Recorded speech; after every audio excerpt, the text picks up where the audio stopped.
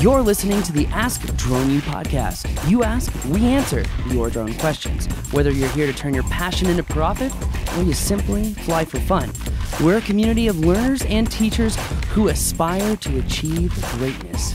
We are Drone U.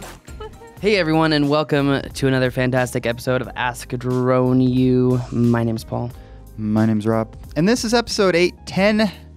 We're grateful that you're hanging out with us today. Hopefully you're having a great day, getting a lot of flying in. Hopefully the weather is starting to kick butt where you are, like it is here.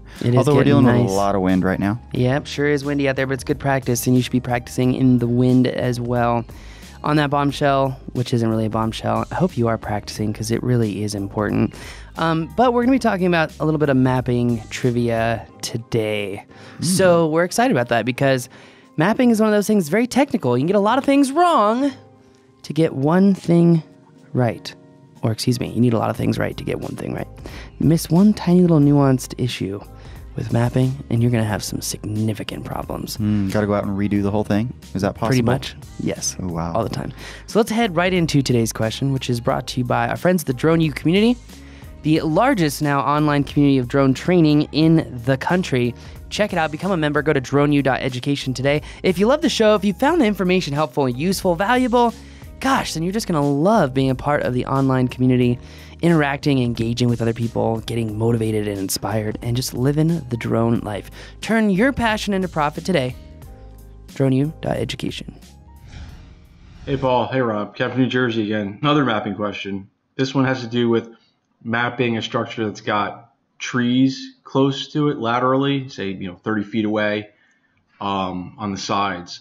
Is just like I say, mapping a cell tower. Do you just got to do a manual orbit around the building to get the details in the facade? I feel like putting the drone up 70 feet, 80 feet in the air and doing a mission in Pix 4D is going to get me decent results around the roof and all that. But down near the ground and on the sides of the building, the tree's going to block the line of sight. So I feel like I got to do it the hard way. But if you have any other ways that you could think of that I'm not thinking of to do it, I'd love to hear about it. Thanks. Thank you, Ken.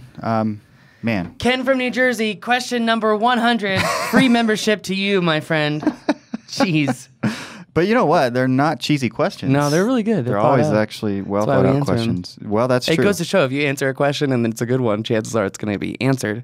Yeah, no, absolutely. He obviously asked a lot of them because you guys have heard him on here a lot. By the way, to thank the you, Ken. person, and he is a member, by the way. Oh, that's good to know. Yeah. To the person who asked the question, if I shave my head, will I run a better business? The answer is absolutely. The answer is yes. Of course. 100%. That was a really stupid question. Yeah, I mean, it's more streamlined, aerodynamic. Just think of the time you less save. Drag. Gosh. I mean, you're more positive, optimistic. I mean, just look at this bean counter over here. Yeah. You ever look at someone so happy to count things in his life? I know, yeah. And bean counter is my favorite title of all. Is it really? Yeah. Can I get that put on your shirt for the fly-in? Please. Bean counter. Yeah, let's just put it in like 3 places on my shirt. Well, because we're getting, the secret with the Drone U Elite is that we're getting these call signs, right? Because I started the whole call sign thing, taking flight. So that's why I went into accounting, right? So that I could be called bean counter. I mean, Gosh, I know. It all makes sense now. Yes, exactly. Exactly. Unfortunately, the green visors went out because I was kind of looking forward to that as well. I mean, I think I got cheated. Oh, we need to get one of those lights in your office that has like the green glass and the little gold tassels hanging from it. I'm in. What's taking us so long? I just need. Hey, Sarah's trying to get into interior design. We could set her up real fast. Hey, we'll give her first gig. Rob's bean counter space. The accounting bubble 101. That's right. My lair. I guess we should probably play the question. Or did we already play the question? I can't even remember if we played the question. We played the question.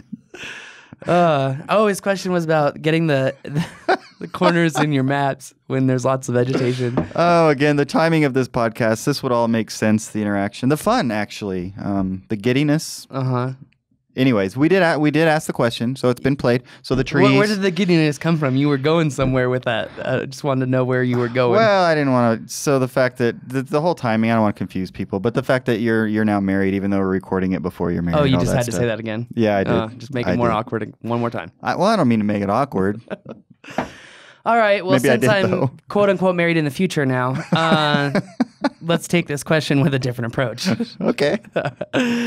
In order to get the corners of the buildings in your maps, and in fact, I actually learned this from someone in Florida. Sometimes you do have to take terrestrial images, and sometimes you do have to go into manual mode. Not really manual mode, but manual flight. Not necessarily a flight mode, but just you're in control of flying while mapping. And you do have to position your camera so that you get at least a minimum of 3 pictures in that area of the corner of the building where it meets the ground. So important. So if you're doing the orbits around the house and you're not getting the corner of the house in at least 2 to 3 images, and you need to fly closer, tilt the camera down to get, some sort of position where you get the corner of that building, you have to do it, and you have to get it in at least 3 images. So he was asking about trees being all around the area as well. So you're just saying, taking his question specifically with the trees, are you saying you're just going to have to navigate through it throughout those trees? Or So typically you could navigate closer and tilt your camera down more. You may have to go further away and tilt your camera down a little bit less, or adjust the tilt. The key here is that no matter where you have to fly, the key is that you get a minimum of 3 images that have that point in the image itself. Okay. So if he's flying in orbit, let's say with an offset of 50 feet from the center of the building at 90 feet in elevation, so 50 feet off, 90 feet up, and he's still not getting, he may have to fly closer in a manual flight. He could fly a GPS and then tilt his camera down even more to find the corner of the building and then get 3 shots, click, click, click, that have at least, a 10% difference in each photo. So the bottom line is, if there's trees, you just got to work around them. Exactly, yeah. And this is something that Jason does a lot of. And sometimes you have to take terrestrial images, which means images from the ground. Okay, cool. Because I was just going to ask you, what about ground camera work? Yeah, you could totally do ground camera work. Okay. So, and oftentimes, people are like, oh, I don't want to do ground camera work because then I have to do the whole house on the ground.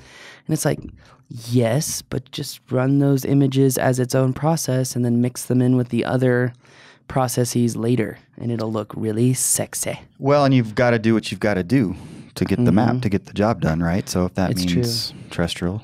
Yeah, and I have found that oftentimes you don't have to use terrestrial because a lot of the GPS on terrestrial cameras sucks. So like even if you're flying low with the Phantom, this is why Doug was always saying like, oh my gosh, Paul finally admitted like you have to be a decent pilot to be a good mapper. That's if you know how to do mapping correctly. But yeah, you do have to be a good pilot to do mapping well because you do have to fly in areas that are difficult to get into. You do have to fly in areas where spatial positioning, you're looking at the drone and you look down for a second to make sure that the corner is in your camera and click, click, click, and you barely move. There are times that the pucker factor is going to be 10. But most of the time, mapping pucker factor is like -1. Right. But in those situations, you can't be thinking about the flying. That's just got to be natural. Second nature kind of deal is what you're saying. And this is why we do the obstacle course too with Drone U Elite trainings, which we'll be starting very soon. So if you want to get a training from Drone U in an area near you, you're in luck. Yeah. So anyway, I think that answers his question though. Yeah, I hope so, but I'm pretty confident. If not, Ken will let us know. I'm sure anybody will let us know. It's Ken, which I love. I appreciate that. Also, let me know if you do become more aerodynamic when you shave your head and if business profits do go up. So, they say that the human eye does like shiny objects, just like fish. Another good reason to go bald. There's a lot of reasons, let me tell you. Yeah. Chicks dig accountants and chicks dig bald people. They got money and they're smooth. What else do you need to know? On that bombshell, that's going to do it for us today. My name is Paul. And I'm Rob. This is Ask Drone U.